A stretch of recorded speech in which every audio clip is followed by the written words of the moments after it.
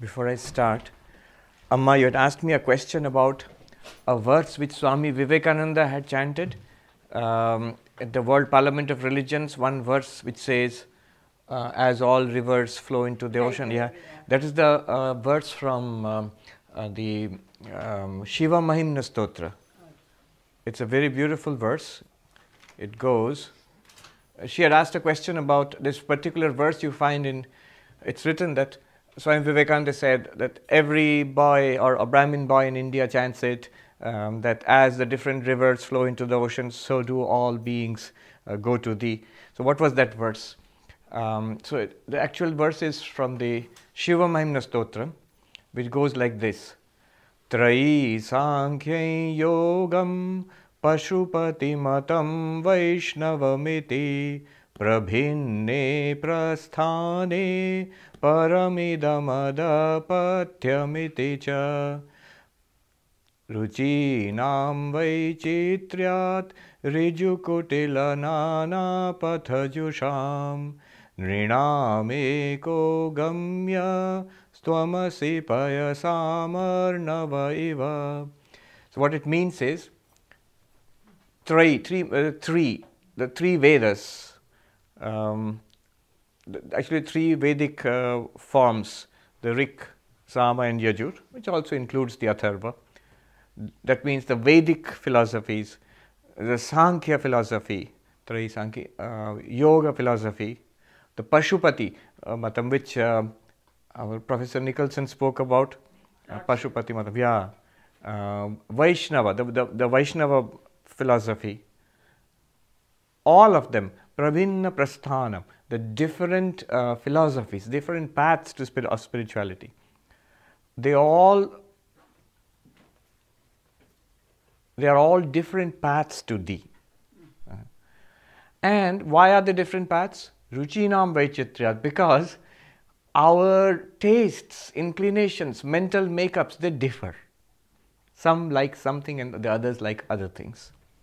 So, Ruchinam Vaichitriyat, Nana Pathajusham. So, there are different paths which are selected by different seekers according to their likes and dislikes.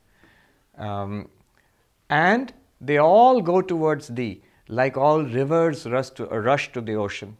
That's a very beautiful metaphor. Payasam Arnava iva. Arnava means ocean.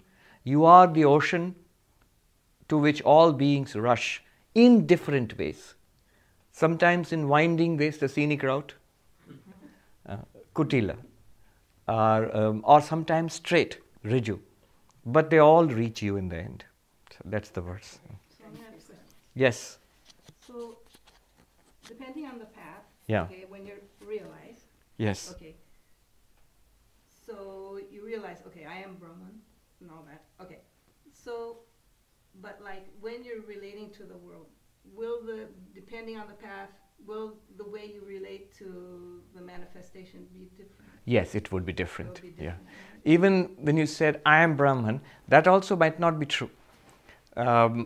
Depending on a path, one might feel, I am eternally in the presence of the infinite. That could be a dualistic approach. Yeah, it could be. Or it could be a complete withdrawal. I am the witness of this entire game of life. Like a Sankhya, consciousness and the material nature. Or it could be the non-dualistic thing. I alone am indeed all of this. I am the one reality of which the entire universe is an appearance. That's the I am Brahman thing. And depending on that, it may differ. Some may withdraw entirely from the world. Some may choose to enjoy the world as a manifestation of the divine. Could be on a path of knowledge or could be on a devotional path. The entire world is the play of my beloved. Was it in this class or some other class I mentioned, I think the gospel class I mentioned, Achintya Bheda Ved, where the entire, all of life is seen as a beautiful metaphor of the dance of Radha and Krishna, of God and his beloved. So you are the beloved of God. And so the dance has three levels. One is at the transcendental level, it is Radha and Krishna. That's the Achintya Bheda Ved philosophy. At the material level, it's the dance of the entire universe. from the Big Bang onwards to everything, the dance of the galaxies and stars, down to the individual electrons whirling around the nucleus, whatever it is, that dance. And at our level, it's the entire dance of life, from the beginnings of life, the individual souls going through animal bodies and evolving into higher bodies, going to other worlds and coming back. This entire arc of life until enlightenment. That's also at our level. So at 3 levels, this dance goes on. What a beautiful vision of the cosmos. Yeah. At the level of the material universe, it's a dance, the physical movement of the universe. At the level of our lives, it's a dance between you and God, entirety of life. Each life, think of each life as a nice movement in the dance. And at the level of the transcendent, Krishna and Radha, so that's the way they look at it. That's one philosophy. So it'll be different. It will be different, yes, certainly. It'll be totally different. It will be different. In fact, I'll come to you. In fact, Swami Gambhirananda, he talks about the 3 attitudes a person of realization, enlightened person, can take towards the manifestation, this universe, after enlightenment. And that too from a non-dualistic perspective. Do come on in. There's a space here. We really haven't started yet. So, in a non-dualistic perspective, even there are 3 possible attitudes he talks about. He has an essay called the Seva Yoga, I think. There he says, it could be that the enlightened person is absolutely not interested in the manifestation and wants to remain absorbed in the non-dual Brahman. No interest in name and form. So that person would, even when the body is there, that person would say, I want to remain in nirvikalpa samadhi. But if you remain too much in nirvikalpa samadhi, body won't survive. He doesn't care, because he has seen a reality beyond the body. And that's what Vivekananda first asked. When Ramakrishna asked him after, what do you want to do? I want to remain there. Because that's his real nature, as the story goes of the 7 sages who are eternally in meditation. So he said, that's what I want. That's one attitude. And it is very great. Sri Ramakrishna criticized him. Thanks to him that we got all this. But from the highest non-dual perspective, all of this is just manifestation. It's just name and form.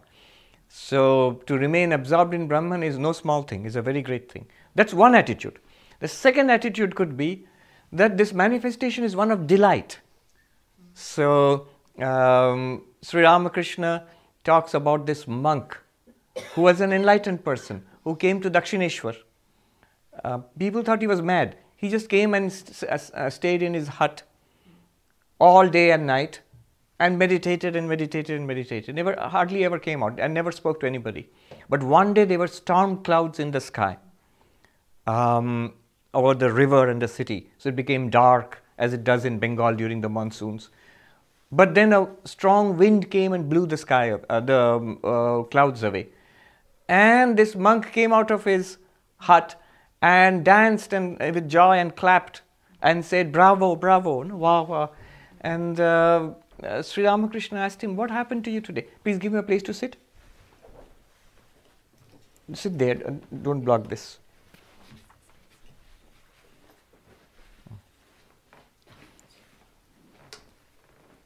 What happened to you today? You never come out. And he said, look how the clouds came and a strong wind came and blew it all away. This is Maya. This is how Maya works, The whole of samsara appears before you. What you think of your terrible life, and whether it's a glorious life or a terrible life or a mixture of both, but there are masses of clouds over the vast blue sky. The strong wind comes and it's all gone again. So that's the second attitude, that it's a delight. It's a delight. So there are crazy men of God in different traditions of wisdom traditions you have, who seem to be mad from our perspective. But they are mad with joy, mad with delight. There was another man who came, Sri Ramakrishna said, people thought he was mad. He was dressed in rags, and he came, but he went to the temple of Kali, and then he chanted a hymn to Kali. And the description is, it's as if the huge temple seemed to vibrate with that chanting. And he seemed to be mad. Children threw stones at him. Children chased him and taunted him, and he ran like a madman. But Sri Ramakrishna said that he is an enlightened person. So Hridaya, Sri Ramakrishna's nephew, went out to seek advice from this enlightened person. So, and at first I think I think that man threw stones at Hridaya to chase him away. But when Hridaya persisted and said, "How do I know I'm enlightened?" that man suddenly looked at him, this wild-eyed person who seems to be crazy. He said to him, "Look, the water, the Ganges, the holy river Ganga, and the water of this drain, when the two are exactly the same to you, you will know that you are realized." Two are same to you, that means Ganga is not Ganga, the drain is not drain, it's Brahman. I'm giving the explanation. He didn't give any explanation, he walked off. That's the second attitude, an attitude of delight, of wild delight, because the one is appearing as the many. Look, like you're watching a movie, a circus. The third attitude is one of love and compassion, where you feel that I am Brahman, and I myself in all these forms am suffering. Look. Then I'll try to help them out of suffering. So all the great avatars and the Buddhas and the prophets, they are like that, this third attitude. Yeah. You had a question? Yeah, kind of. On Monday I had a little aha moment. I woke up at 5 o'clock in the morning from a dream, and then I thought, just regular dream, with different characters and everything, and then I remembered what you had said, you have a stadium full of 10,000 people in a dream, none of them is real, everything is just a projection of my mind. Yes. So I thought, if every character in the dream is a projection of me, so basically me as a projection, and I'm real, so what this here is basically God's cosmic dream, and I'm just a projection of Him, basically. So all of us are just are projections of God or Brahman. Is that? We take one step forward. Who or what is Brahman here then? Who is God here? All of us. All of us. We're all expressions of Him. In your dream, when you saw so many thousands of people, you were also there in your own dream. Right. So, who were you in that dream? All of them certainly, but especially you were there, the one who was dreaming. You were there in a particular, you yourself were the character in that dream. So you are the reality of all of those things. Right. So here, what this is saying is, Mandukya, the real you, the Turiya, is the one projecting all this, including this person. You are not a projection of God's dream. You are the one who is dreaming this entire universe. That's what I was trying to say. But no, you did not say that. Do you remember your own language, what you said? Freudian slip, ma'am. So why? See, we hesitate to say it's my dream. Do you know why we hesitate to say it's my dream? Because we do not let go of our small personalities. That's why, as a small personality, to say that this is my dream, it's dishonest. And we are aware of that. That's why we hesitate to say, this is my dream. That's why. Stick to this. This method will work only when you listen. What are they telling you? They're telling you that there is one basal consciousness which appears as the waker and the waker's universe, which appears as the dreamer and the dreamer's universe, which appears as the deep sleeper and the deep sleeper's darkness. That one reality are you. You as the waker, you cannot say that this waking world is my projection. But you can say that this waking world and the dream world and the deep sleep world are all projections of I, the Turiyam, the featureless consciousness beyond all of this. That we must try to grasp. If you don't grasp that, we are losing the central benefit of this. It's good to hear all this, but you're losing the central benefit. That's why this is if you grasp that, then the path to enlightenment is direct and short. If you feel, no, this is God's projection, then what do you do? What's next then? Tell me. Yeah, but what I meant, so if I'm character in the dream, but I'm lying in my bed. So I'm the person in the bed. So what I was trying to say, so if this is God's cosmic dream or Brahman's cosmic dream, that means in the end I am him. Yes. So that's what I was trying to say. Well, very good then. Very good. So we are on track. Good. Now let us start the class.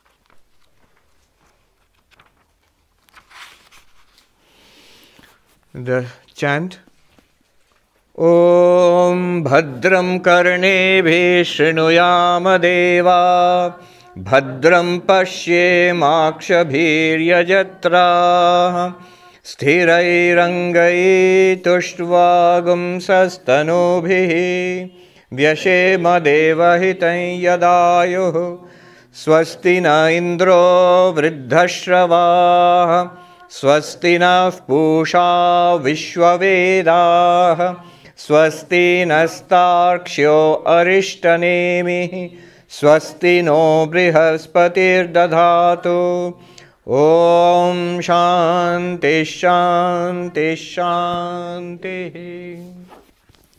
So we are doing verse number. We did 33 last time. Akalpakam ajam jnanam gyeya bhinnam prachakshate brahma geyam ajam nityam ajena ajam vibudhyate. What a very powerful, tremendous assertion. Now let's go on ahead. What is being said now is, in these verses, amani bhava, no mind. So what is this no mind? In the terms of Advaita Vedanta, duality is samsara, causality is samsara, and freedom from samsara is non-duality. Freedom from samsara is non-causality. Advaitam is freedom, Dvaita is samsara, duality. Non-duality is freedom, Advaitam is freedom. Ajam, unborn, unborn means non-causal, that is freedom. Now, this whole thing about non-duality, it boils down to seeing non-duality. How do you see non-duality? Atma satyanubodhena, by realizing I am Brahman. I am the non-dual Turiya, which appears as the dualistic waker and waker's world, which appears as the dualistic dreamer and dreamer's world, which appears as the potential dualistic deep sleeper's experience. But I am the non-dualistic.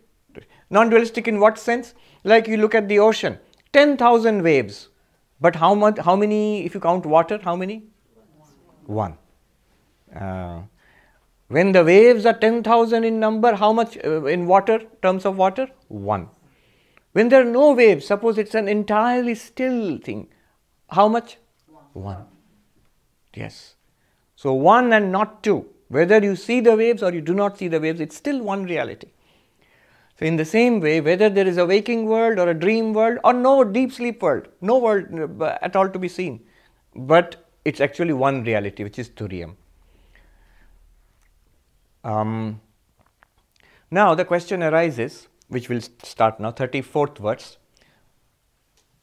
Hey, wait a minute.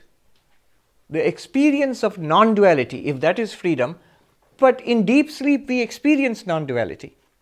Do we not experience non-duality in deep sleep? What that means is, there is no duality of I and this. Try to imagine what was it like in deep sleep. Blank. Even the fact that I am in sleep, that you don't think about it. You don't even feel it there. It is all reduced to one lump of featureless blankness. Isn't that deep sleep? But that's non-duality. There is no duality there. How is that different from this non-duality you're talking about in Vedanta? How is that different? This is the question.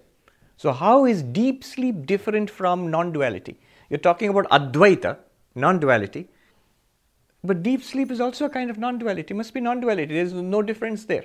It also all seems to be one blankness. Or you can extend it further. Nirvikalpa samadhi, where through the process of Patanjali Yoga, you erase the experience of the world. You alone remain as the witness consciousness. You erase no particular object is experienced because the mind is shut down. Yoga chitta vritti nirodha. Yoga is the cessation of the movements of the mind. How is that different from this non-duality you're talking about? So that's the question. Specifically, how is sushupti different from this Advaita knowledge you are talking about? Verse number 34.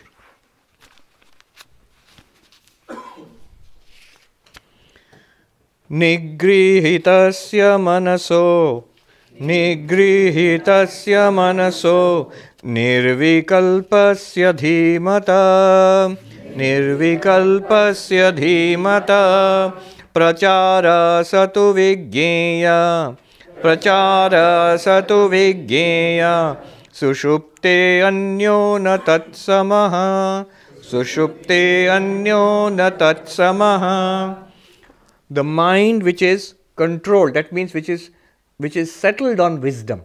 Nigṛhīta here literally means controlled, but controlled in what sense? Settled on this non-dual wisdom, which sees no difference anywhere. Dhīmataḥ means the one with the knowledge. Dhi here is the knowledge or intellect. Dhīmataḥ, the one who has this knowledge of Advaita, who sees no difference in reality. Even while seeing 10,000 waves, he says one water. Even after seeing 10,000 people in the dream, she awakes and she says it was one dreamer. Similarly, even while seeing this entire world of plurality, seeing this, you can still honestly say it is that one consciousness in which all of this is appearing. So the nature of this realization is different from deep sleep. The two are not equivalent. Na tatsamaḥ. The two are not equivalent. How are they different? Deep sleep, sushupti. We fall into deep sleep overcome by tiredness, by exhaustion. We are overcome by tamas, the quality of darkness, inertia. We are and in deep sleep we are shrouded by ignorance. I know nothing. I know nothing in deep sleep. Even I myself, I do not know myself. Even I do not know that I know nothing, that also I don't know. That only I can say after coming out of deep sleep. But in enlightenment, when you realize I am Brahman, at that time, it's not that you know nothing. You know exactly all that you know right now. When you know that it is one water, at the same time you can say that, yes, there are thousands of waves. The difference between you and the ignorant person is the ignorant person says there are 10,000 waves. Where is this one water you're talking about? Doesn't understand what water is. Here are millions of people, living beings and non-living beings. Where is that one Brahman you're talking about? The enlightened person says, don't you see? It is that one reality which is appearing as so many to you. So even while seeing everything, hearing everything, smelling and tasting and touching, thinking, understanding, remembering, all the functions of life go on. He sees that golden thread of unity underlying the whole thing. This is very different from deep sleep. Not only that, once enlightenment comes, in deep sleep, there is a kind of non-duality because there is no apparent duality. And also, as long as deep sleep lasts, there is no suffering also. Naturally, who is there to suffer what? All the good things and bad things of life, they have not been erased, they have been put under a shroud of sleep. So, but in deep sleep, bijam, the seed of all, is anartha bijam, the seed of all samsara, the seed of all unpleasantness and misery is there because it will come back. The moment you wake up, it will come back. You come back to the limited existence of this body-mind, separate from this world. But for the enlightened person, it does not come back. Even when that person is experiencing our waking, it's still one reality, Brahman to that person. Even when that person is experiencing a dream, it's still Brahman, everything is Brahman to that person. And when it is not experiencing anything of deep sleep, it will be deep sleep of an enlightened person is equivalent to samadhi. Swami Turiyananda was once asked, or somebody asked about Swami Turiyananda's deep sleep. This is Swami, I think Sarvagatananda he had asked. And Nishyananda, who was in Kankal in those days. He said, yes, the Swami Turiyananda used to stay here. And there was a story he told of how there was a mad elephant which came and Turiyananji woke up just in time. He said, because you see he was an enlightened person. And this young monk asked him, so does it mean an enlightened person has very light sleep? And he said, no, he sleeps, but not quite like us. And he left it at that. Not quite like us means his sleep is equivalent to samadhi. So anyway, whether it's in deep sleep, whether it's in dreaming or waking, everywhere it is the same reality for the enlightened person. So this is the difference between deep sleep and enlightenment. Here, in enlightenment, notice, don't forget that all the activities of life can go on. In deep sleep, none of the activities of life can go on. In samadhi also, none of the activities of life can go on. This is the amazing thing. You can perceive all difference and you can utilize all difference. You can see this is a glass, this is water, this is a body, you can pour the water into the mouth, all of this you can see and yet know that all of it is Brahman.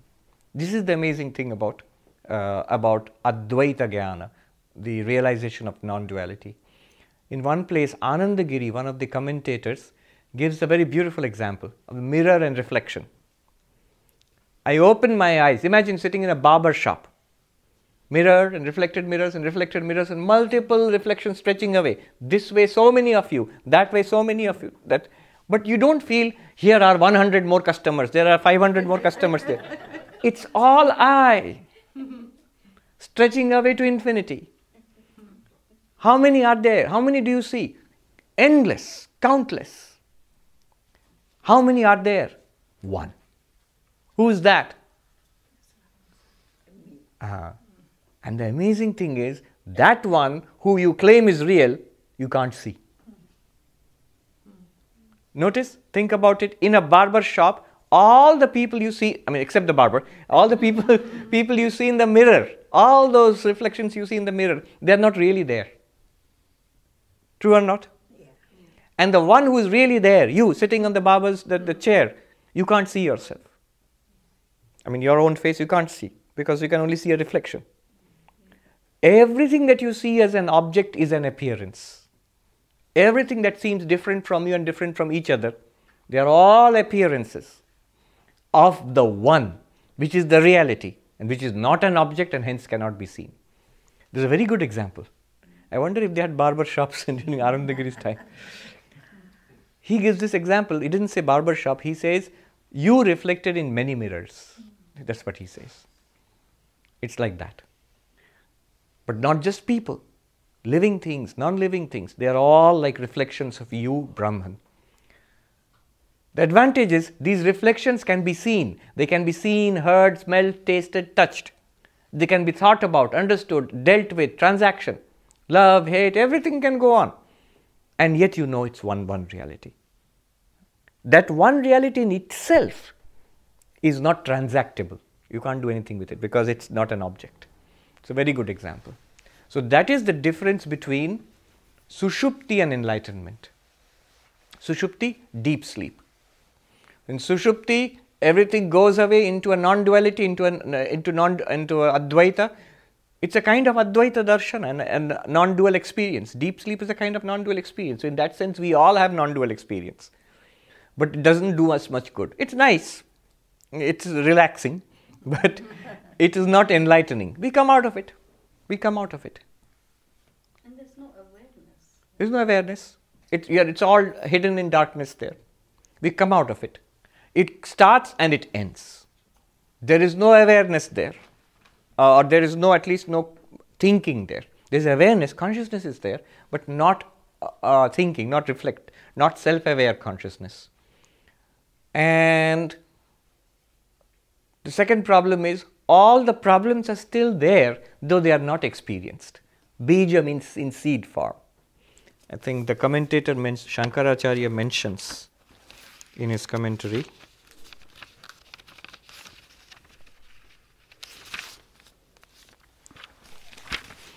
Nanu sarva pratyaya bhave Here the word nanu, whenever he says in Sanskrit commentary, it means, hey, wait a minute. It literally means, but if I say, but suppose. That's the meaning of nanu. Sarva pratyaya bhave, in the absence of all cognitions. Yadrishaha suṣuptasya manasaha pracāraḥ tad, just as in deep sleep, the condition of the mind in deep sleep. The same way, tadrisha, the same will be the condition.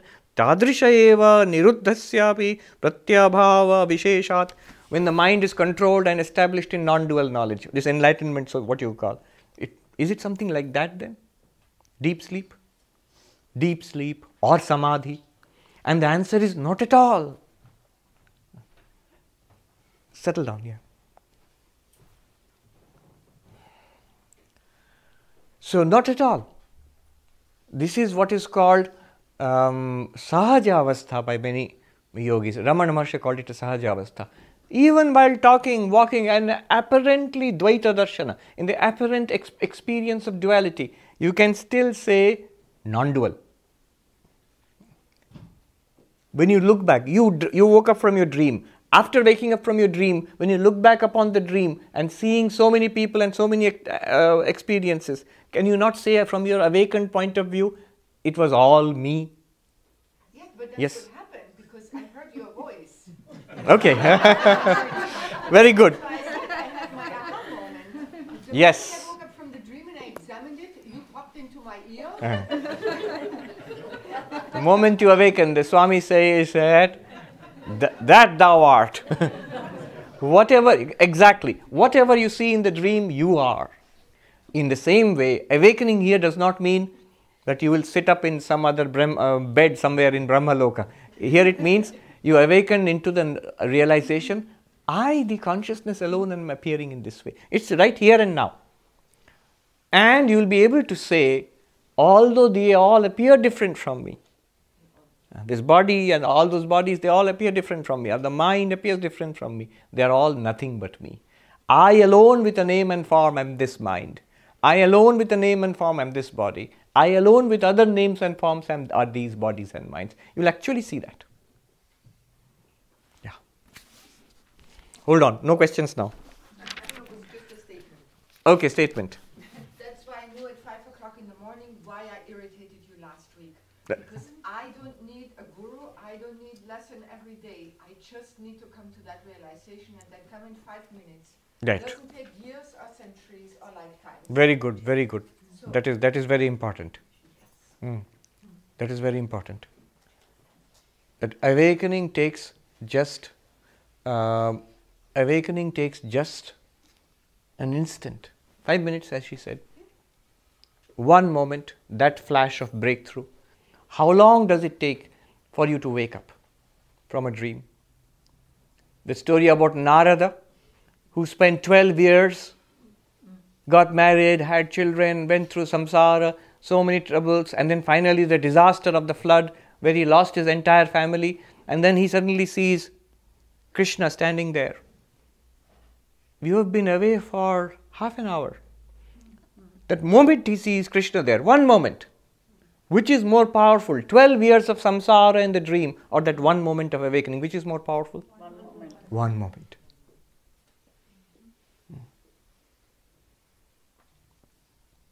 He may have been practicing a lot of spiritual practices in his samsara, all those practices, but that one moment of awakening. Yeah. So you see, I have to listen. I'm paying attention. Yes, you are. Yes, you are. Kim tatra sa pratyabhava visheshat kim tatra vijñeyaḥ. So the question is asked that there doesn't seem to be any difference between deep sleep and what you are talking about, non-duality. You are talking about non-duality. Deep sleep is also non-duality. So what's the difference? Kim tatra vijñeyaḥ. What's worth knowing here? And the answer is naivam. No, it is not like that.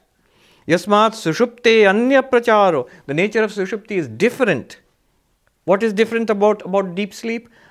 Avidya moha tamo grastasya antarlina aneka anartha pravritti bijavasānavato manasa.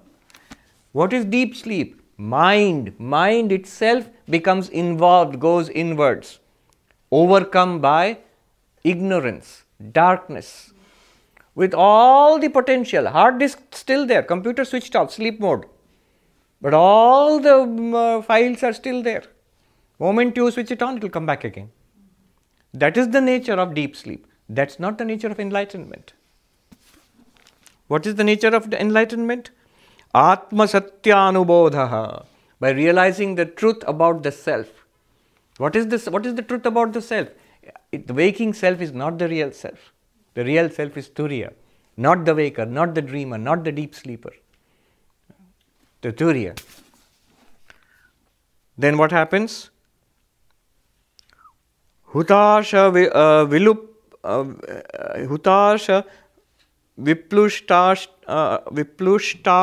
viplushta vidya anartha pravritti bijasya niruddhasya eva prashanta sarva klesha rajasa swatantra pracāraḥ. Quite different, swatantra pracāraḥ, quite different, unique is the nature of enlightenment, where by the realization of that I am Brahman, all of ignorance with all its effects is wiped out, like a fire which is extinguished. So like that. Then next verse.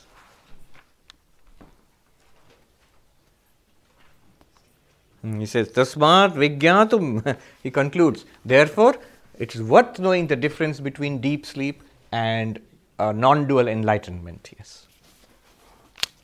Then he further delineates the difference between deep sleep and non-dual enlightenment. Verse number 35. Līyate hi suṣupte'tan, līyate hi suṣupte'tan, nigṛhītaṃ na līyate, nigṛhītaṃ na līyate, tadeva nirbhayaṃ brahma, eva nirbhayaṃ brahma, jñānalokaṃ samantataḥ, jñānalokaṃ samantataḥ. Beautiful difference. He says, līyate hi suṣupte'tan. The mind in deep sleep merges back, goes back to a potential state. Basically, goes into hibernation, stops. Na līyate, this is an important distinction. The mind does not stop in enlightenment. This is very, very interesting. Otherwise, many people would say, we are not talking about sushupti here, we are talking about samadhi. But in samadhi also you stop the mind, the cessation of the mind. The chitta vritti is, it ceases, it subsides through practice of meditation. Here, he says the mind can function. Body functions, mind functions, all of it functions. Remember what he is talking about, this is an important point. He is talking about no mind, amani bhava. And what is he saying? The mind is not merged. In deep sleep, the mind is merged. Blank, no functioning of the mind. In no mind, he says the mind is not merged. Very clear, big difference. Līyate tat suṣupte. In deep sleep, mind is merged. Līyate means leaner, means becoming merged. It becomes merged into its seed state, which we experience in deep sleep or unconsciousness, what so-called unconsciousness. But nigṛhītaṃ, when the mind is controlled, controlled means established in wisdom. This is the meaning we are giving it here. Because the control can have two. That's why scholars are a little, there is controversy over this no mind. If you look at the scholarship, there are essays written on this. Papers have been written. Nowadays, 1400 years after Gaudapada, there are scholars in the West writing what does this no mind mean. And the two views are, one is it means nirvikalpa samadhi, one meaning. Another view is, no, it means the mind can function. It means that all the time you know that it is Brahman. You know you are Mr. X or Ms. Y. And you don't have to, when your mind is functioning, you're talking, walking, driving, you, at the same background of your mind, you know who you are. In the same way, the knowledge of non-duality is there. No matter if you are working, you're doing something, it does not matter. It does not have to be stopped. So, no mind does not mean stopping the mind. It's very interesting that I've been here for more than 2 years and so many videos have been put up on talks on Sundays. I gave one talk called No Mind, and that shot right up to the top. That's the most popular video. I think it has got more than 150,000 views or something like that. No mind. People are so interested in that. Everything else, it beats everything. It's a talk about this subject only. This third chapter of Mandukya, no amani bhava. But no mind does not mean what most people might take it to mean. Yes, it is really transcending the mind. You have found really something beyond the mind. You realize I am not the mind. And you are really free of the tyranny of the mind. And at the same time, you're free to use the mind like an instrument. You're free to use it, you're free not to use it. You're free to put it down when you don't use it. So, and somebody gave in a comment there. I had shaved my head just before the talk. Somebody gave a comment. So does no mind mean no hair?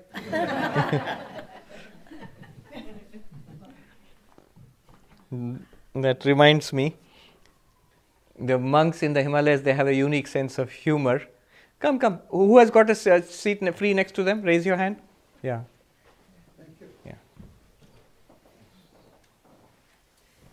They have a unique sense of humor. So, there was a monk. You know, the novices have what is called a sacred tuft, shikha. So the sacred tuft of, they'll have a tuft of hair like this, and had a pretty long one. It went up to this.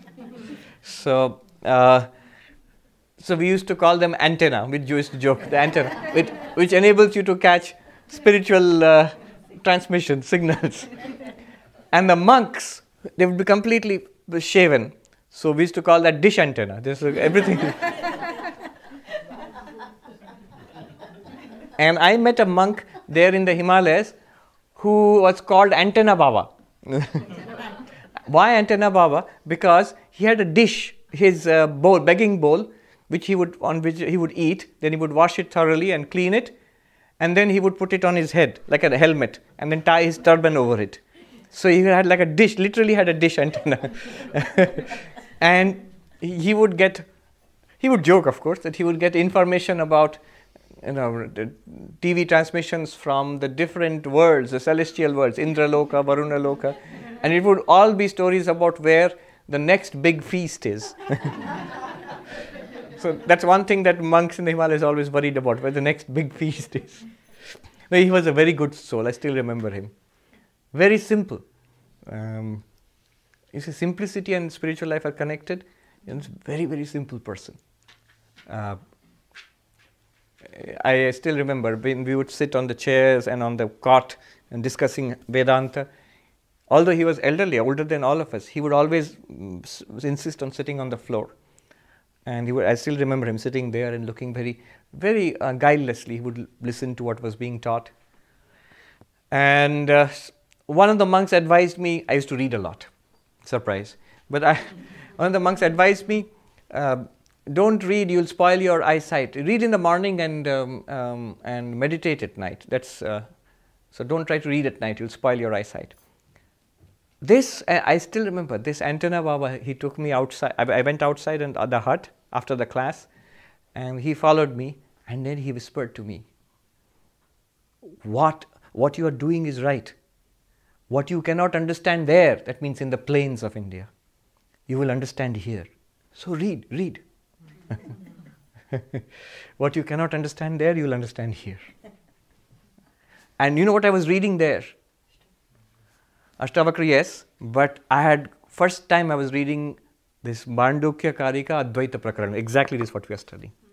For the first time I was reading this book. Yeah. Anyway, so why did I say dish antenna? Yeah. Now, this is called Sahajavastha. Ramana Maharshi used to call it Sahajavastha. Even while functioning, walking, talking and all of that, you know it is one non-dual reality. That's the difference between it and deep sleep. Yes? So it's possible to understand, you can look at the sky and know it is not really blue. Not really In the blue. waking state. Yes. Here in this book it says, there is a difference between the condition of the mind of a sleeper and that of Hmm. In sleep, what is the difference between an enlightened person and a regular old us? Hmm. See, in waking, you've explained. Yeah. We sort of understand. Yes. In sleep, apparently nothing. But what happens is the difference between us and a jnani is in deep sleep we are overcome by ignorance and we have the seeds of samsara in us. When we wake up, it will still be this ignorance. I am different from everybody, and that is potentially there in my mind in deep sleep. The mind is involved in deep sleep, is resolved into deep sleep, but with these seeds. This avidya bija. That bija is not there for the enlightened person. Does he know? No, at that time he will not know. No, we also don't know. Yeah. At that time he will not know. That's why without that potential for duality, if you go into deep sleep, it is equivalent to nirvikalpa samadhi. When you come out of it, you see it is the same reality. So the mind does not function there. So he will not know that I am Brahman there. To know I am Brahman, you need a mind. To see your reflection, you need a mirror. Yeah. So this is the difference. Wait. Yeah, you wanted to say something? Yeah, I mean, the gentleman in the striped shirt, he said a few weeks ago, and that's another thing that I remembered at 5 o'clock in the morning. Our dreams every night, in principle, tell us who we really are. If True. you think about it, if you take it a step further, and that's what he said a few weeks ago, and then I took it a step further. What did he say a few weeks ago? I won't be able to put it in his words. He basically said, God tells us every night in our dreams who we really are. The dreams are like a practice. So every morning I wake up and I realize, oh, Right. not like on Monday morning. Right. Now, you see, this is important. It's not that the dreams themselves are telling us. If the dreams were telling us, you wouldn't need Mandukya. No. Everybody would know. You're right. What is telling us is this Mandukya is telling us, that's the role of the Shruti, of the Upanishad. It's when we wake up. Not even when we wake up. No? Only when you wake up with the knowledge of Mandukya. Yes. Yes. That points you back towards your experience of waking, dreaming, sleeping. And when you reflect upon your experience of waking, dreaming, sleeping, you realize beyond that, you are the one non-dual reality, the Turiya. That's what Mandukya tells you. So with the knowledge of Mandukya, when you look back upon your experience, the possibility of enlightenment is there. Otherwise, if the experience itself, waking, dreaming, deep sleep itself was telling us this, everybody would be enlightened all the time. Yeah. I meant in the context. Okay. Swamiji, I think if my understanding is that in deep sleep, the difference between regular person and enlightened person has a good advantage not to dream like garbage dreams. Every day, human being has dreamed. If you see the wisdom you already had, you don't have time to dream this. You wake up, you never saw any dream. I think that To some extent that is true. maybe, I am not sure, I am thinking. To some extent that is true, because a person who Garbage all the day. to They have wisdom, they cannot see those irrelevant things. so to for a person who is enlightened, you see, the nature of our dreams depends upon the contents of our minds. Our dreams are based on our samskaras, our conditioning. An enlightened person is basically a person who has done a lot of spiritual practice for a long time and has gone through a process of purification. So the contents of the mind are to a great extent cleansed, and you would expect this person to have better dreams. Swami Vivekananda said, why are you so worried about dreams? He said, look at the life you are leading right now. That also is a dream. And then he says that in one of his poems, he says, let all vision cease. That means awaken. Awaken into what?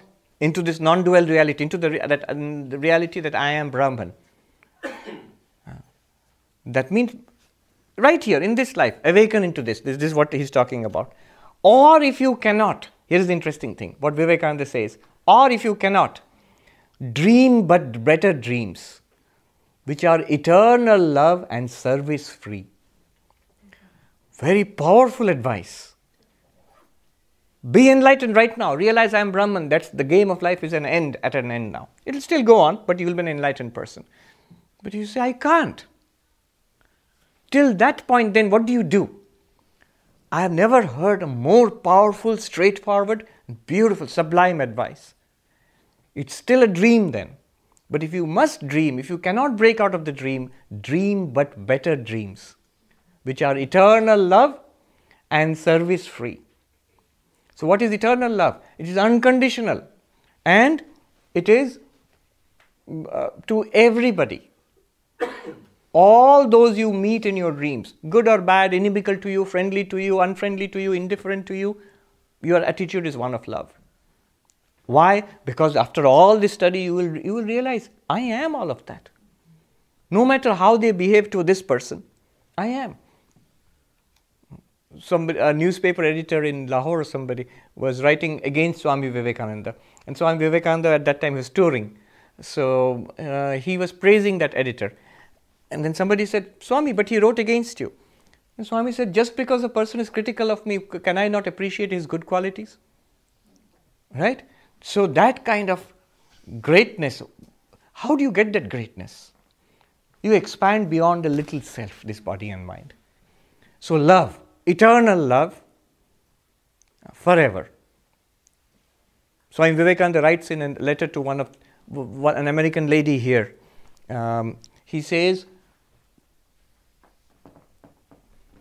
whether you stay with me or not, whether you continue in Vedanta or not, do whatever you will in life, remember, I am always with you. I am always with you. So, he says, in life or in death, I am always with you. What a great commitment. So, whatever happens in life from now on, I am always with you. Now, that is eternal love. And then, service free. Not a conditional service. I do this for you, you do that for me. No. I will give and not look back. For whom? For everybody. What kind of service? Whatever I can. When? All the time. Where? Everywhere. So service free and eternal love. So unconditional service. These are dream but better dreams. Yes. Swami, does that mean there will be a volition in our dreams that we can wish and will having better dreams? True, that's what we are trying. See, whether you are in Advaita or not. But even in the dream stage we can, because another Swami said that really dreams don't mean very much other than if you have spiritual dreams, the other dreams can be disregarded. Can be disregarded, yes. But what he means here, dream but better dreams, he does not mean our dream state. He means this living this life. Yes, no, that I followed. Yes. In the dream state, we don't have volition in the dream state. Not much, not much. But there is volition in the sense that as you cleanse your subconscious, over time, the quality of dreams will be better. Otherwise, it doesn't mean much. You're right. Yes. In deep sleep, when the mind is quiescent, does time slow down? Time disappears for you. Psychological time stops. So if there were thought experiment, if there were two people, one Yes. who's awake and one who's asleep, and they're both wearing watches that are extremely precise, when the sleeper wakes up, will there be a difference in the watches? In time? What did I say? What does the watch measure? If you love this class and time flies just like that, oh, it's already 5:30, it's over. And another person is bored to tears by this class. When will it end? It's just half an hour. Now, is your watch and his watch running? His watch running slowly and your watch is running faster? Of course not. But the difference is in psychological time. No, but what I mean is, if you take Einstein's theory. You're talking about the philosophy of time there. Yes. But I mean, an astronomer flying at very high speeds, when returning to Earth, will find a different time from somebody who's been here. And let's not talk about watches, let's talk about perhaps some biological markers that change or that depict age, let's say. would age of a sleeper be less than the age of a waking person? That a biologist can tell you, but if you ask a Mandukya from Gaudapada's point of view, in deep sleep, where is a body which will age? You must appreciate the unique approach of the Mandukya. It's an entirely subjective approach. What is meant by subjective approach? Your experience. In deep sleep, do you experience a body which is lying on the bed? You don't. Even in dreams, you don't experience the body which is lying on the bed. That's a waking state perspective. You stick very closely to your experience in order to understand Mandukya. That question which you're asking is completely irrelevant from the Mandukya perspective. Do you see that? Does the waking body age more slowly when you are in deep sleep? When you are in deep sleep, there is no waking body. Has it aged more? That's a question you have to ask only after coming back to the waking stage. You'll say that the deep sleep body, you can measure biological markers to see that whether the person who slept a longer time, the body aged less, and the person who was awake, body aged more, probably would. We have all the science fiction ideas about putting people into hibernation and going across to different planets, for centuries, traveling in space. But Mandukya would say that's an entirely waking state problem. The body which you are talking about is a waking state body. It's not there in deep sleep. If you say, no, it's there, it's on the bed, it's sleeping, then you're not even, the first step in Mandukya you have not taken, is to take the first person perspective, right? So it's an interesting question, but from a Mandukya perspective, it's an interesting scientific curiosity. But from a Mandukya perspective, it's of no consequence at all. Yes? So does time even exist when you are in deep sleep? No, it doesn't. From a Mandukya perspective or Advaita perspective, time is the gap between two thoughts, one vritti and another vritti. If there is no vrittis, there is no time for you. It's only when you come back into the waking state and take a look at the clock. Oh, so much time has passed. It's time for me to wake up. It's time for me to get to office or something like that. But that's in the waking state. Take the perspective. It's not difficult. It's strange for us to think in that way because we are so firmly set in our waking state. We think this is the reality. And what is dream? In this reality, when I fall asleep, my brain does some funny things and I get a dream. That's also a waking state perspective. In this reality, I fall asleep and my brain shuts down. Doesn't shut down. Mind does not function anymore. That's deep sleep. But that's not your experience. You do not experience dream like that. You do not experience deep sleep like that. There was another lady who raised her hand. Swamiji, this deep understanding that the lady just spoke about at 5 o'clock in the morning. Now, how does one sustain those flashes of understanding? Because, one does experience that deep understanding and one realizes it's obviously one is not enlightened or realized, but how can one just sustain that? Is there a way, or just again by centering, continuing the Shravana and Manana? Did you hear the question? It's an important question. As we study more and more, this question will keep coming back. How do I sustain that? One begins to realize that understanding is very vital to make a breakthrough in Advaita Vedanta. And making that breakthrough, how do you sustain that? That is what in Gita we are doing, sthita prajña, of sustained wisdom, of stabilized wisdom. There are three things to be done here. One is, first of all, that wisdom, you have to notice something about that wisdom. This understanding is in the mind, right? It's the mind which suddenly understood, oh, it's like that. But then you feel it went away or it faded to the background of my mind. Now let me ask you one question. You who experience that mind realizing that I am the one reality which appeared as so many in the dream, and you who now say that understanding has faded away, that you, is it constant or not? Has it faded away? No. You, the witness of the mind having that instantaneous breakthrough. And you, the one who are asking me this question now, are you the same you? And is that the real you? The real you does not fade away. You say, no, I'm asking how to maintain the wisdom about that real you. No, you're not asking that. You see, this very understanding which I've told you now, that is the wisdom. To note that non-dual you never fades away. It's always there. Or let me put it this way. You ask the question, how do I sustain that wisdom? Follow this carefully. Who is worried about this? Are you worried about it or your mind is worried about it? Mind is worried about it. Sometimes the mind is not worried about it. I have got this brilliant understanding. Be guaranteed, within a couple of hours the mind will be worried about it. It is going away. It's a mischief played by the mind. You need not worry about it. This realization that I need not worry about it, it's the mind playing a mischief. That is the deepening of that wisdom. A clarity will come there. That's step 1.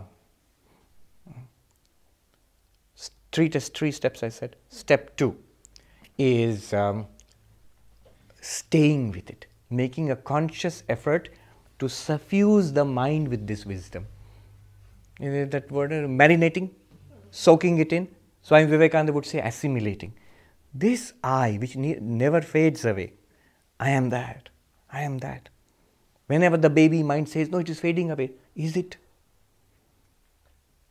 That light which shines upon the mind which says it is fading away, is it? Is it fading away? It has to say, mind has to say, no. It's as bright now as it was then. Stay with it. And for that, so many methods, Vedantic meditation and all that we do, that meditation is for that. That is called nididhyasana, Vedantic meditation. Second step. Third step is the overall project of spiritualizing the mind. Letting go the anchors which tie us to our samsara. Purifying the mind. All the little worldly problems which we have stuffed the mind with. What will happen to me? Body, ill health, relationship problem, world has this problem. So many things, thoughts, and all of them are generated by the mind. That spiritualizing the mind is Swami Vivekananda said, eternal love and service free. That's a very good principle. But all the advice given by the great teachers, in Gita you will find long list of qualities to be cultivated. Amanitvam, adambhitvam, ahimsa, kshanti, arjavam, be humble, be straightforward, honest, be self-controlled. All of those practice of the spiritual virtues, that's the third step, which prepares the mind so that it will never again complain that it has gone away, this enlightenment. So 3 steps. Listen to this. 3 steps, very important. I'm giving you concentrated wisdom about what you asked. 3 things. First, clarify that wisdom, that it never goes away actually. 1. At least intellectually you will say, no, it's there, always. It's the mind which asks, is it coming? Is it going? I'm getting new insights. It has gone away. All those the mind is doing in the light of you, the constant consciousness. That enlightenment, once it comes to the mind, it will never go away again. This first step is called tattva-jnana. The second step is to stay with it as much as possible, morning, evening, using different ways of meditation. Second step is called manonasha. In this Gaudapada's term, it is called amani-bhava. Amani-bhava, no mind. Spiritualizing the mind. Third step is called vasanakshaya, purification of the subconscious. Erasing the worldliness. Basically, you see, in terms of Mandukya, worldliness is something that roots you in the waking state as this is the reality. Yes. So, Swami, the first 2 steps that you described rationalizing. Not rationalizing. No, to the mind. You're convincing the mind Yes. that there is more to it than the way your true nature is what you're teaching us, what it is. We are convincing the mind, and then we are staying with it. Yes. But both of those are exercises somewhat in kind of rationalizing or logically kind of convincing the mind. First one is using reason and insight. Second one is repetition, practice, staying with it. They have that overlap. You're Yeah. still using reason, right? But the true realization is not reason, right? It has to come from within. It's not just reasoning with yourself. You have to really feel it. So would it be fair to say that the real practice is the third practice that you refer to, which is really purifying the mind? That's how that reasoning will actually sink into the mind. Because True. otherwise, how it's just you're rationalizing. We can like the whole. No, and that's why that's why that's why I oppose the term rationalizing. Internalizing. Okay, maybe internalizing, but you're Uh-huh. still making an. Remember, you're saying realization does not come from reason; it comes from within. Within what? Within the mind. Within the mind. Yes. It has to come only within the mind. Yes. Where else could it come? And there are exactly, and so there are three things to be done with the For mind. which purifying the mind, isn't that the one in the end? If we achieve that, then the rest will follow.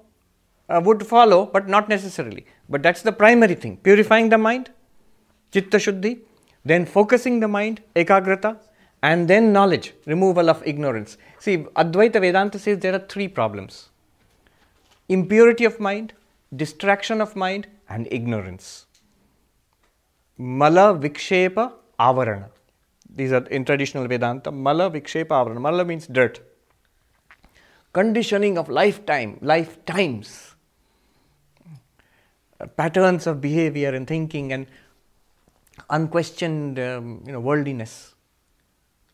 This has to be cleansed, and all our spiritual practices are for that. The second one is distraction. Our minds are they flicker so much, and this flickering is connected to the impurity. The more impure the mind, the more it will flicker. The more pure the mind, it will focus immediately. In Uttarakhand, one sadhu said, he said, "Samadhi is easy.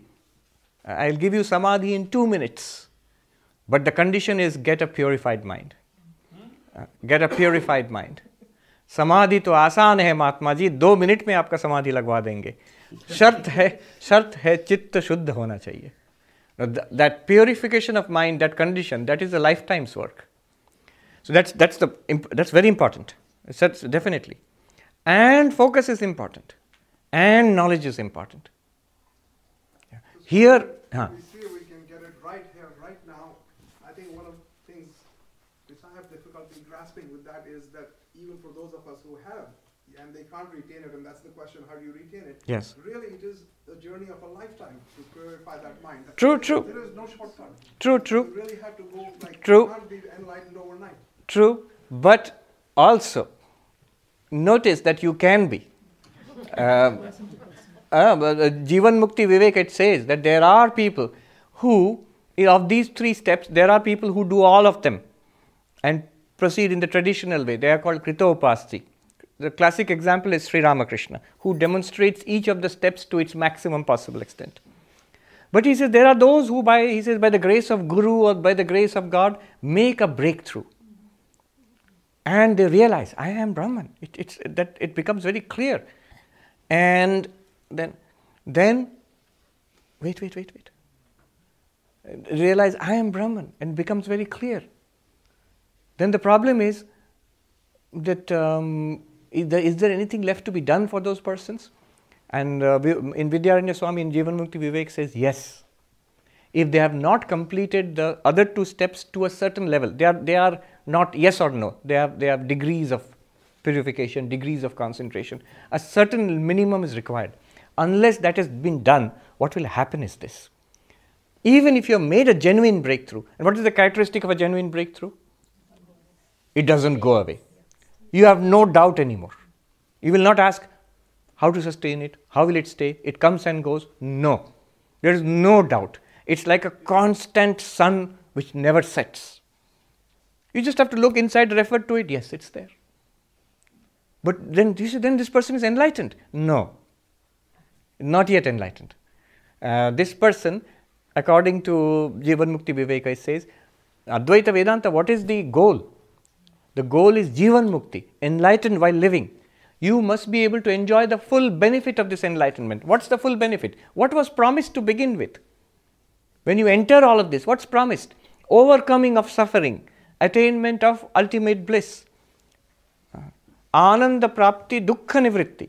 Can you honestly say, at least to yourself, all sorrows of my life are gone and I am at peace permanently? Can you say that without any hesitation? If you can say that, and it will be reflected in your face, in your activities, you will literally be a saint. If that has not yet happened, then you are not yet an enlightened while living, Jivan Mukta. Vidyaranya Swami says it this way.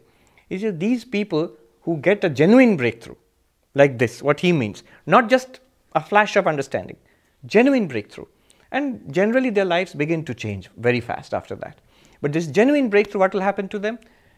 They, at the end of this life, will become liberated. They will never come back to this world again. Mukti is guaranteed to them. But while living, they may still be affected by the ups and downs of life generated by their past karma. Now that is not fulfillment of the original terms of purchase. That when I purchased Vedanta, it said it will remove all my sorrows here. All my sorrows are not going away. I suffer. Death and disease and failure and shocks of life make me suffer. In the pinch, I say, ouch. That should also, even to that extent, it should go away. So how then, what is to be done yet? That person should, this person who has had that huge breakthrough, tremendous breakthrough, that person should immerse himself or herself in intense spiritual practice. What spiritual practice? The same ones he was doing earlier. But there will be a big difference now. What's the difference? Earlier you were seeking. Now you have found it. Now you are trying to stay. Now you are trying to immerse yourself in that, absorb it. There will be difference. Earlier bhakti, devotion for example, was for trying to realize God. I am devoted to God. My Ishta Devata, my Krishna, my Kali will give me the vision of God and I'll be, full of bliss. So that is, I'm seeking a vision of God and therefore I'm doing bhakti. Here, the bhakti is without any reason because I know it's there. So automatic bhakti is there. Earlier, I was doing karma yoga for purifying my mind. Now, not so much. Now the karma yoga is because I realize all of them are Brahman and why should I not serve them? So all of this now becomes all spiritual practice becomes in one sense alive now, lit up by that breakthrough. But that spiritual practice has to be intensified. You see that in the lives of the direct disciples of Sri Ramakrishna. One thing I've noticed, among the many disciples of Sri Ramakrishna, the young boys who became monks, these 16 here, after Sri Ramakrishna passed away, they all plunged into intense spiritual practice. And they were asked, why are you doing all this? Sri Ramakrishna gave you, Vivekananda got nirvikalpasya in the lifetime of Sri Ramakrishna. Many of them, we have records of how they had visions of their Ishta Devata during the lifetime of Sri Ramakrishna. So they were in one sense, in the sense of most people of the world, they would say, yes, these are enlightened people. And yet, why are they doing so much spiritual practice? In mountain caves, in forests, wandering over the plains of India, in the mountains and in deserts, begging for their food, meditating day and night. Why? And the answer, Swami Brahmananda gives the same answer. Swami Shivananda gives the same answer. What he gave us, we are trying to make it our own. Basically the same thing, stabilizing it. Another, even in the most simple way, the Holy Mother, Ma Sharada, she puts it this way. She gave mantra diksha to a initiation, to a devotee. And her way of mantra diksha would be amazing. Mantra diksha is there, you have the chosen form of the deity and the mantra is given to you, the guru. Guru shows you how to repeat the mantra and visualize the deity. And the goal being, as the mind calms down in meditation, the visualization becomes more and more real. And finally, you have actually a vivid experience. The deity becomes alive and gives you that, it's called savikalpa samadhi, samadhi of the divine form. But when the Holy Mother would give you initiation, she would say, here is your mantra and see my child, this is God in your chosen form. And you'd actually have a vision of God at that moment. Maybe for the only time in your life. All the practice might not bring you to that. And the first time she gives, look here. And many of them, they said, we actually had the vision of God in that particular form. But now, do it yourself. So one person asked, suppose I don't do it. I've taken the mantra from you. Now suppose I don't do anything. I've taken mantra from you, mother. Do I need to do anything? And she says, no, my child, you don't. At the end of your life, she would modestly say, Thakur, Sri Ramakrishna will come for you at the end of your life, which means mukti, liberation. But, then she adds, but if you want to enjoy bliss in this life while living, you need to practice. This is the answer to your question. We need to practice. Even after, you see, all this might seem intellectual, but what Holy Mother gave was a direct mystical experience. After that also she says, rest of your life you need to practice to get that joy, to sustain that. Otherwise it won't, samsara will again sweep over you. But remember, it is done for you. You have taken mantra diksha from me, at the end of your lives it will come. Vidyaranya Swami says, if you have got that breakthrough and you do not do anything else, still life will toss you up and down. Maybe less than anybody else. Now you know, the other person doesn't know. But still you will be tossed up and down. But at the end of your life, this is your last life. Vidyaranya says. What he says in philosophical language, Holy Mother puts it in very simple, homely language. Yeah. What else? What did I want to add? So this is it. My point here is, a breakthrough is actually possible. Many sadhakas get it. And all of us, to some extent, we have got different breakthroughs of different strengths, and we will keep getting it. After that breakthrough also, spiritual practice is necessary. And that breakthrough can come without complete purification of the mind. Sometimes the clouds part and a ray of the purest sunshine comes through. And then it gets covered over again. We need to remove the clouds over time. Yes. Swami, I understand what the teaching says, that I am Brahma, and that who I think I am at the moment right now is pure dream. And the teaching says there's nothing for me to do because I'm already perfect. What my confusion is why engage in a spiritual journey? I'm already perfect. If you're already perfect, if you feel that, you don't have to engage in a journey. Why would you engage in a journey from perfection? Anywhere that you go will be imperfection then. I don't feel that, but I understand the teaching is saying it's this illusory self that doesn't feel it. Right. So why should this illusory self, why bother putting this illusory self through all this? Because the illusory self feels a problem, and if it's a real problem that the illusory self feels, then the illusory self needs to take an illusory hike. So my illusory self is coming to the conclusion, though, that I don't need to. Right. If you don't need to, then you don't need to, really. What Sri Ramakrishna would say, what Gaudapada would say to that, if you honestly at the depth of your heart you feel that and you are at peace with it, what else do you need?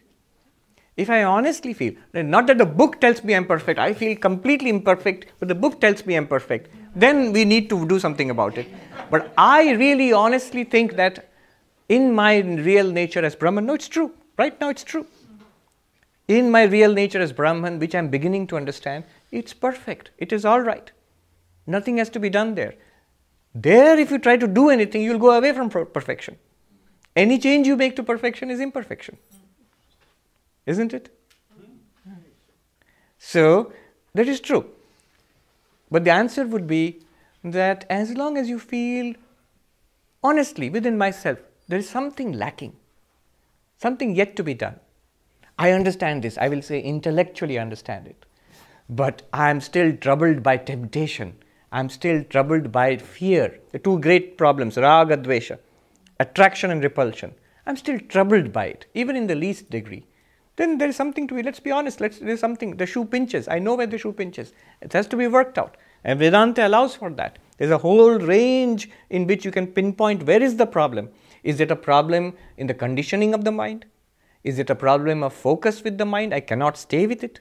Is it a problem in understanding how am I perfect? How am I Brahman? What is Brahman? That's a level of jnana, problem at the level of knowledge. There's a problem at the level of focus. That's a solution will be meditation. There's a problem at the level of conditioning of the mind. Solution will be purification of the mind. True. Wait, let me just go ahead. Just one clarification. In the 3 steps you just spoke, how does it relate to the tattvad apratyuto bhavat that you talked about? Tattvat apratyuto bhavat. That is at the level of jnana. So it's, with respect to the 3 steps, where does it fall? Jnana, at the tattva jnana, at the highest level, yes. Wait, now let us go on to verse number 36. 36 is an important verse, that's why I want to do it. Now he is talking about Brahman, Turiya, the ultimate reality, which you are. He's talking about you here, folks. 36.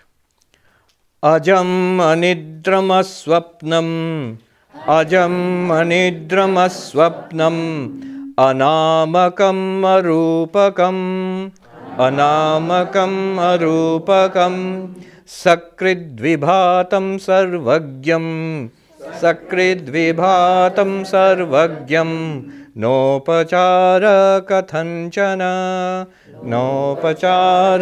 kathaṃcana. Another very beautiful verse in this chapter. Your real nature, Turiya. What are you? The self-realization is talking about what are you? Ajam, unborn. Anidram, beyond sleep. Asvapnam, beyond dream. Arupakam, beyond name and form. So what does this mean? Ajam means birth relates to the physical body. So ajam means I am not the physical body, unborn. What is born? The physical body is born. If I am unborn, then I am not the physical body. 1. Asvapnam, dream. Dream relates to the subtle body.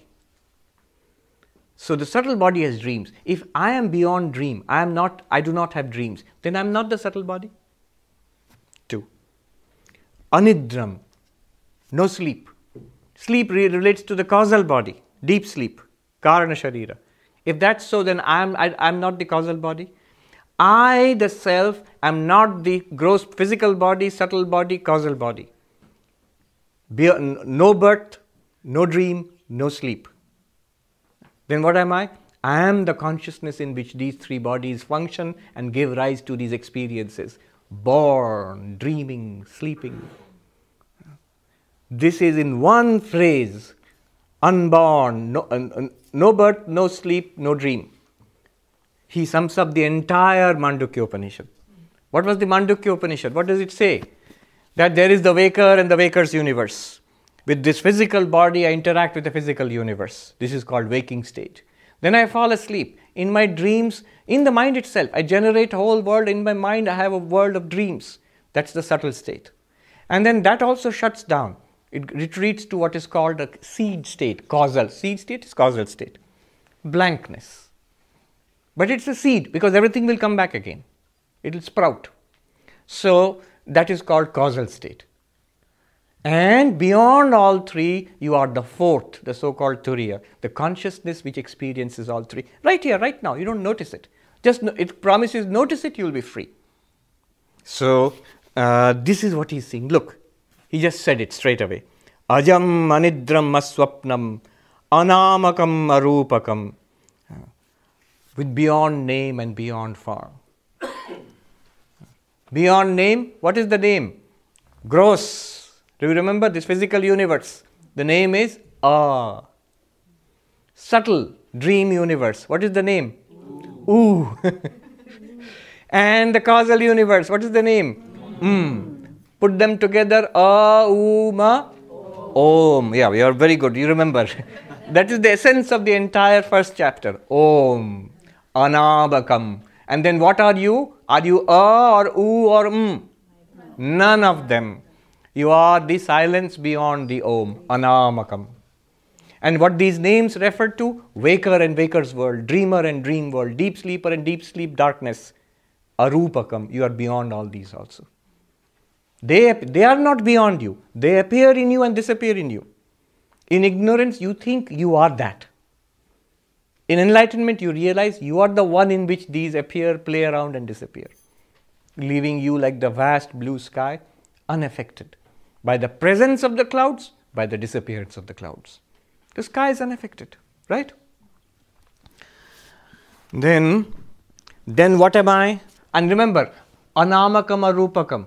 This is Maya. Nama Rupa is Maya. You are not Maya, you are beyond Maya. Then what are you? Very beautiful phrase. sakṛdvibhātaṃ. Ever shining. You are ever shining. What does it mean? You have a very shining face? No. Your consciousness, your light, your consciousness. You are that unchanging consciousness. Not the changing body, not even the changing mind, but that unchanging awareness you are. Swami, when will I become that? That sounds nice. You are that. You are the one who is asking that.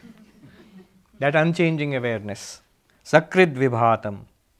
This imagery is very beautiful. Sakrid means flash. But it's not a momentary flash. Imagine a flash of lightning which is eternal. Not flashing continuously, just one flash ever radiant. sakṛdvibhātaṃ. Sarvajñaṃ. Sarvajñaṃ normally means omniscient, all-knowing. Sarvajñaṃ means all-knowing. But here it does not mean all-knowing. It means sarvajñaṃ. You are all, sarva. How? As existence. Everything that exists must have existence. Everything that is a golden ornament must be gold. Gold is all the ornaments. How? Because it is the reality of all the ornaments. Clay is all the pots. How? It is the reality of all the pots. You are all. How? You are existence.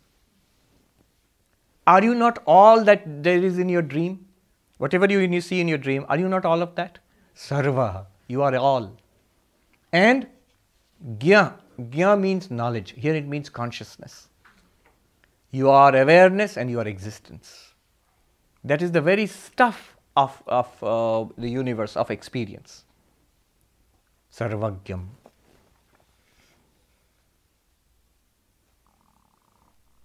Nopacāraḥ kathaṃcana. And in that fourth, there is no transaction. No upachara means no transaction. No lending and buying and selling, no taking and giving, no enjoying and suffering, no birth and death, no give and take, nothing. There is transaction in waking. There is transaction in dreaming. In deep sleep also transaction comes to an end. Transaction means any kind of dealing, any kind of activity comes to an end, but deep sleep has the seed of transaction. It will come back again. But you, the basic, the consciousness underlying it, there is no transaction there. But you said, Swami, all these waking, dreaming, deep sleep, they go on in you, so those transactions are still in you? No, they do not go on in you. They only appear to go on in you. You just said they go on in you. It's like the movie on a screen. You can watch the movie on the screen. The characters may be there. They may be loving, fighting, talking, driving, whatever they are doing. And yet you are, while watching all of that, you are justified in saying there are no characters there and there is no love and hate there, there is no war and peace there, there is no activity going on there. Are you not justified in saying that? From the point of view of the screen, there is only screen and light. From the point of the view of the movie, it's all there. But without the screen, there is no movie. Without the movie, there can be a screen. Screen can exist as a screen. No movie. Similarly, in you, the consciousness, the dream of this life, waking, dreaming, deep sleep, they are all dreams. In fact, Gaudapada says there are only two states. Movie on, movie off. Movie on, he calls it waking and dreaming. What you call waking and what you call dreaming, for him it's dreaming. Dream is also a dream, waking is also a waking. And deep sleep is sleeping. Movie off. Movie on, movie off. In both cases, movie only. What he is pointing is neither of them are important. What is important is the background. You, the background. Now enjoy the movie. No, I don't like the movie. Switch it off. But why don't you like the movie? It's only when you consider the movie to be real, you might say, this is great, let it go on. This is horrible, stop it. But when it's a movie, even the horrible movie, the more horrible it's done, especially if it is well done, you will say, great, let me see another show. Isn't it? Then even the horrible and the good both become art to you. Yes. So that is possible. That is called nopacāraḥ kathaṃcana. There is no transaction. It refers to this whole thing is a summary of the 7th mantra of the Mandukya Upanishad. Na anta pragyam na bahish pragyam, not the deep sleeper, not the dreamer, not the waker. Avyavaharyam, beyond all transactions. So this is the meaning. Now this ajam, unborn, anidram, beyond sleep, asvapnam, beyond dream. This has a deeper meaning. What I gave you was a simple meaning. Ajam means not the physical body or the physical universe. Anidram, asvapnam means not the dream, subtle universe. Anidram means not the deep sleep, the causal universe. But a deeper interpretation is given by Shankaracharya, who says, Ajam means avidya nimittam hi janma rajju sarpavat ityeva vochama sacha avidyat atma satyānubodhena niruddha yato ajam. He says birth is due to ignorance. Because of ignorance of the rope, you can say the snake has been born. But the ignorance has been removed. Removed by what? By the realization I am Brahman. Because you have removed the ignorance by the realization of that I am Brahman, then ajam, unborn. What is unborn? Brahman is unborn. Not only you, the physical body, but the entire universe is unborn. Without being born, it is there. Without being born, if it is there, then it must be Brahman only. Without being born, if the snake is there, then it must be the rope only. You see? That is the deeper meaning of ajam. Then, anidram, beyond sleep. Avidya lakshana anadi maya nidra. What is sleep? The beginningless maya is called sleep. You are beyond that maya. So anidram. These are the more profound meanings given by Shankaracharya. Then asvapnam, swapat prabhuddho, advaya swarupena, atmana ataha asvapnam. You have awakened from your dream into the reality that all is Brahman. Hence you are beyond dream. This basically you are awakened, you are enlightened. The word Buddha, being a Buddha, that I am awakened. Could you elaborate a little bit on the beginningless Maya? Yes. Beginningless sleeps. Beginningless Maya means not in the sense of being real. Brahman is beginningless. Brahman is endless. But Maya is beginningless but has an end. It's like when you go into deep sleep or when you go into a dream. The dream is because of you're fallen asleep, so there's a dream. And in the dream, you see a world. If you ask, here is a person. So say I'm running, the example I gave. I'm running in the forest, I'm terrified. I'm being chased by a lion or a tiger. And if I ask, where did this lion come from? From its lion parents. Where did they come from? From their parents, the grandparents, and so on. Where? Beginningless. The real answer is they have not come. So that ignorance which leads to this thing, ignorance is always beginningless. Not knowing. If you ask, when did this not knowing begin? Our Professor J.N. Manth used to give a very nice example. I remember, he gave a simple example. Beginningless Maya sounds very profound, or it sounds like a sleight of hand or something like that. But that's not true. Any kind of ignorance is beginningless. He asked the class, do you know French? And I said, no. So since when do you not know French? When did your ignorance of French start? I guess at my birth. So you knew French before your birth? No. So ignorance is always beginningless. But ignorance comes to an end. The moment you pick up a French textbook and start reading, it comes to an end. So that's what's meant by beginningless Maya. So Maya is not beginningless in the sense of Brahman being beginningless. Brahman is real and hence eternal, has no beginning and no end. But this is ignorance, unreal. It has no beginning, but it has an end. Yeah. Yes. Swami, week after week, you continue to say very profound things. Last week, Don't blame me. It's Gaudapada. Yes. You were highlighting how science is concerned mainly with the object. The current model is mainly about object and objects. Do you believe there's room in science for Vedanta as a subject, or does science need to redefine itself? Science needs to, you're right, science needs to redefine itself very badly. But they will not redefine themselves unless they come to an insoluble problem. And I think we are finally at the point where they're hitting a wall. In fact, in science, you're hitting a wall in this 21st century in every field of science. That conference we attended, some of us recently, in the new school, conference on unknowability. So you had a historian, you had people from literature, you had people from life science, you had a psychologist, and most importantly, physics, mathematics. Only one who didn't turn up was the philosopher. The philosophers know it all, so there's no unknowability. No, she couldn't come. But so in every field you are running into a barrier where you're hitting paradoxes. In fact, the one who gave the keynote address, John Barrow, he wrote a book called Impossibility. That you run into these impossibilities in every field, especially, most fundamentally in physics and mathematics. But let me come to, what is this crucial problem which will force science to redefine itself? When you use the word object, science is about objects, which means there is something called a subject. We take it for granted.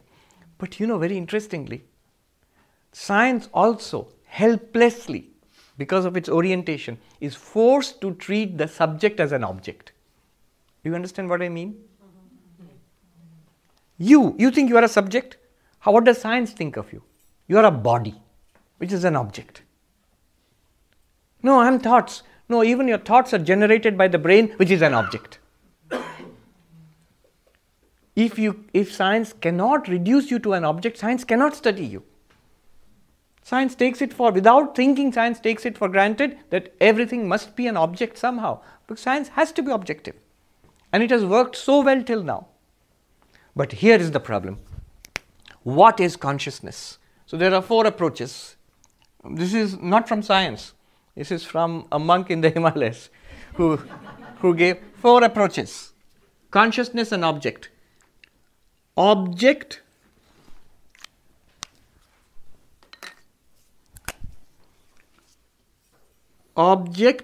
creates consciousness. One approach. Who says this? Science. There is matter and energy, and some of it becomes living matter. And some of that living matter develops sophisticated nervous systems and brains, which are also matter, object, and which somehow generate, mind and consciousness. How? Don't know yet. We will in a short while. But this we will in a short while, here is the breakdown. This is called the hard problem of consciousness. So hopefully you'll dwell on it. They are trying very, very hard to solve the hard problem of consciousness. But all the efforts, without exception, all the efforts are following this paradigm. Consciousness by somehow must be based on some object. Living brain. What are the objects? Many ideas. There are, depending on the speciality. Yesterday we saw, day before yesterday, Massimo. So he is a biologist. So he says, obviously consciousness is a product of living tissue. So that's where we find consciousness. So brains must be producing consciousness. Object. Information scientist. The most promising theory of consciousness studies right now is by somebody called Tononi. Tononi. Yeah. What is it called? Integrated information theory, I think. Yes. But what is he saying? Consciousness is coming out of complexity. What complexity? Complexity of information and interaction of information. Something like that. Object, again object. If you go to some physicist, someone like Roger Penrose, he says consciousness comes out of some tiny structures in the brain called microtubules. So take your pick. Everybody has an object. If you are a scientist, because from a scientist's perspective, there is nothing else except object. All right. This is one view. And this is not a new view. I mean, we have enormously sophisticated science now. But in principle, this is the exact same view they had 5,000 years back in India. They were called the Charvakas, the materialists. They had this view. Then the exact opposite view is held by another group. Consciousness produces the object. Say, this is Advaita. Not at all. Religion, theistic religion, God created the universe. And if you ask, all of these religions will say, yeah. If you ask, is your God a conscious God or an unconscious God? Everybody will say, no, it's a conscious God. So every religion is a conscious. So consciousness produced its objects. A conscious God produced the universe. Theistic religion, God produced. Consciousness produced the object. There is a third alternative, which is the ancient Sankhya and Yoga philosophy, which says neither produce the other. Both are real, both are parallel, and they interact. There is pure consciousness, there are pure consciousnesses, and there is this entire objective universe, and they interact. Where do they interact? You should be interested in the interaction because that's what you are. Right now, all of us, we are interaction of matter and consciousness. Your physical body, brain, all of that is object, and consciousness is there, you are that consciousness. That is Sankhya. Very sophisticated. That is in fact what David Chalmers is pushing here. He doesn't know. He calls it panpsychism. Panpsychism is actually cruder than what Sankhya is trying to say. Even that is not Advaita. This is the third view. Fourth view, what is Advaita view is consciousness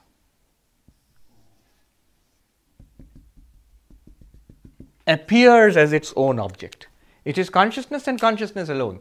It appears as its own object, which it experiences as something apart from it, but it experiences it within itself.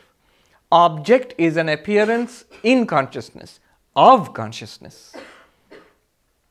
And I will say, in a simple way, with all this thing which we have studied, in a simple way, if you right now take a look at your experience and stop there, you will immediately say this is straight away true. If you look at your own consciousness and look at the objects presented to your consciousness, you will see all your life has been consciousness experiencing objects within itself. That's what your life has been. Tell me any different. You say, no, before consciousness, before I was born, my parents were there, before my parents, and so on, before life emerged, there was this non-living universe, and from that, story. Are you saying it's not true? No, I'm saying this is also a story within consciousness. Deny that. Who is telling this story? Consciousness is. Can you not tell the exact same story in your dreams? You can. Yes. Why do you, in the fourth one, why do you even need object? Why do you need object? Because you... Wouldn't it just be, it's all just consciousness? It is, but, how you have to explain at all, what are we trying to do here? We're trying to explain our experience. You are experiencing life as subject and object right now. You are awareness, and in your awareness, here all this is. Now you ask the question, what is my relationship as awareness to all the things within awareness? Then all these four will come. The scientist will tell you, wait a minute, your awareness is unimportant. This, what you see, this universe is the reality. It produced you. And it will snuff you out very soon. It is real. You are not. You are just a byproduct. You are real in the sense you are just temporary byproduct. That's one. The other one will say, wait. Just like you, there is a big C called God who produced this entire universe and you also. The third one will come and say, no. Take your experience as it is. You are there and the other is there. The other is an object, you are awareness. That is Sankhya. Both are real. Advaita goes further. So the other is there, Is it ever possible to experience an other without your awareness? No. Never. The other has always been presented to your awareness, in your awareness, never apart from your awareness. And so, this is the fourth one. We'll stop here. I have another engagement. I didn't mention it. Well, you brought it up. Buddhism, if you say, take Nagarjuna's point of view, Nagarjuna's point of view will say, this objective universe is empty, shunyam. And so is the subject, empty. Shunyam, shunyam. But these are very, very, very, very, very, very unfairly oversimplified approaches. Om Shanti Shanti Shanti Hari Om Tat Sat Shri Ram Krishna Arpanam Astu.